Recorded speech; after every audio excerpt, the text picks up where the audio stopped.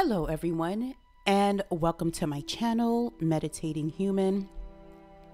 And this week we're going to focus on the fifth dimension. So I've already spoken about the third and fourth dimension. So the material world being the third dimension, the magical world being the fourth dimension. You can go back and take a look at each series. This week will be the fifth dimension. We're going to wrap up with the fifth dimension. And so the fifth dimension is also referred to as the miraculous world. And dimensionally, the fifth dimension is a step up from the magical world. And makes sense, right? Fourth dimension, fifth dimension. Just the next step, the next level where we're all trying to get to. And the possibilities on the fifth plane actually are now presenting themselves to humanity, presenting themselves to us, presenting itself to us.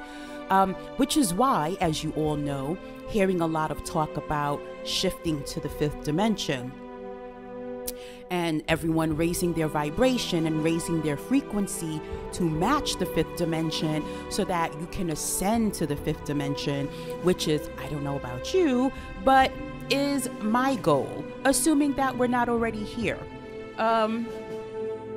It's interesting because I think that in a lot of stuff, let me backtrack, a lot of stuff that I've been reading and listening to, and just the downloads that I've gotten during my meditations, you know, I've been told that initially when we ascend, whoever we are, when we ascend to the fifth dimension, it's our minds that are ascending, not necessarily our bodies in the beginning. Like at some point it'll be the bodies, and then at some point the bodies will fade away, right? And so, but initially it's going to be the mind. The mind is what's going to ascend. But that also means that the body, the physical body, is still here and having to deal with physical things, physical issues. But how you know that you are in the fifth dimension is that, and problems may not immediately disappear. They may not just all fall, because there's some things we're still learning, right? And we're still mastering. Just because we have transitioned to the fifth dimension doesn't mean that we've mastered everything. It means that we mastered enough. We've raised our vibrations, our frequency enough that we are on a consistent basis aligned with this dimension. But you'll realize that you're here because they said the people that I have listened to, pay attention to online, it lines up with the downloads that I've gotten. And the thing about it is, I've gotten the downloads first, and then I happen to come across these things on YouTube, and it's confirmed. It just confirmed what my guides are telling me. So ask your own guides, take it for what it is, whatever resonates with you, right? And so life will seem a little bit easier. It won't be as pointed. It won't be as harsh. Like the issues, issues may still pop up, but we're at a space where we either see it or we quickly learn the lesson that we're supposed to learn from that particular issue and quickly move on from it. We are less inclined to getting stuck and creating a loop. And so the fifth dimension, I'm trying to be as realistic as possible, because it's not that we are going to, or may already be here, to be really honest with you. that we are in the fifth dimension. It's not that you're going to get there, or when you get there, that you are just now living in, you know, the Garden of Eden. You're living, you know, in this utopia. It's not that just yet, but it is things going a little bit more smoothly. It is people, places, things that don't serve you falling away, and you being able to let it go. Assuming most of that, which probably have, most of that probably fell away when you ascended to the fifth dimension. Because we're already here. We are already here.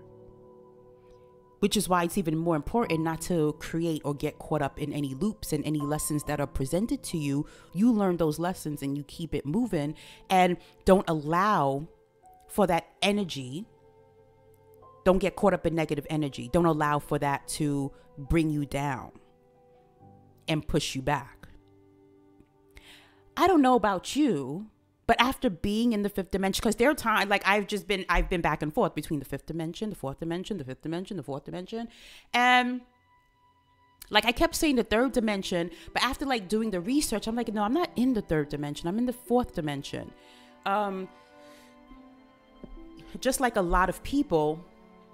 And so like I feel the shift, the fifth dimension, the fourth dimension, and like the fourth dimension, like I know that I'm there, because everything is just a misery. Everything is just like, oh my God, it's like everything goes wrong. And I'm like, I don't know why I'm back here. Well, that's a lie. I know that I'm back there because what my guides have told me is that my body is getting accustomed to the energy of the fifth dimension. And so I spend a lot of time, I've spent a bunch of time in the fifth dimension, and then I fall back just so my body could acclimate, right? Acclimate that energy. And then once it's acclimated, it goes right back. It shifts back. And they said at some point, it just won't shift back. It will just be what is, because your body, to a large extent, to some degree, it's fully acclimated to that energy. And whatever additional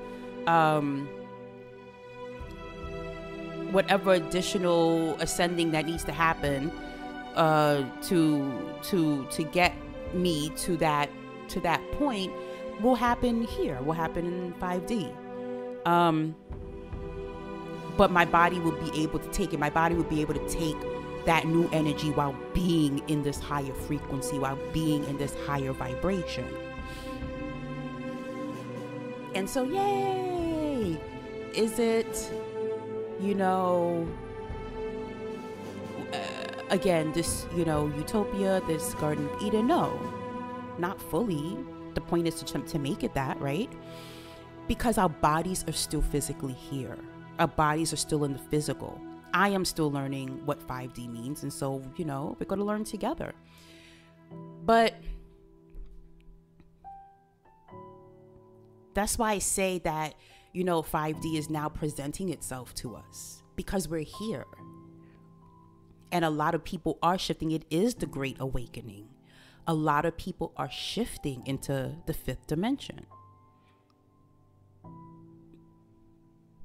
And so going outside, you know, it's interesting because like going outside on a clear night and looking up at the stars, and I'm noticing that there are more stars in the sky, which is interesting. Like the sky is clear. I'm noticing there are more stars in the sky, you know, and then like I find my mind wandering to, I wonder what's up there. I wonder what's there. I wonder what's going on the other planets.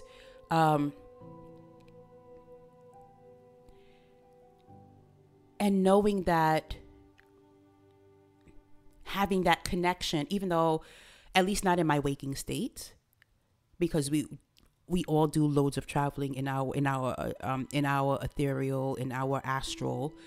We do a lot of traveling when our bodies are sleeping, but feeling that connection with the stars, with the universe, with the planets, with those other planets, feeling that connection, knowing that we're not alone, knowing that we're not by ourselves, knowing that there are other beings there.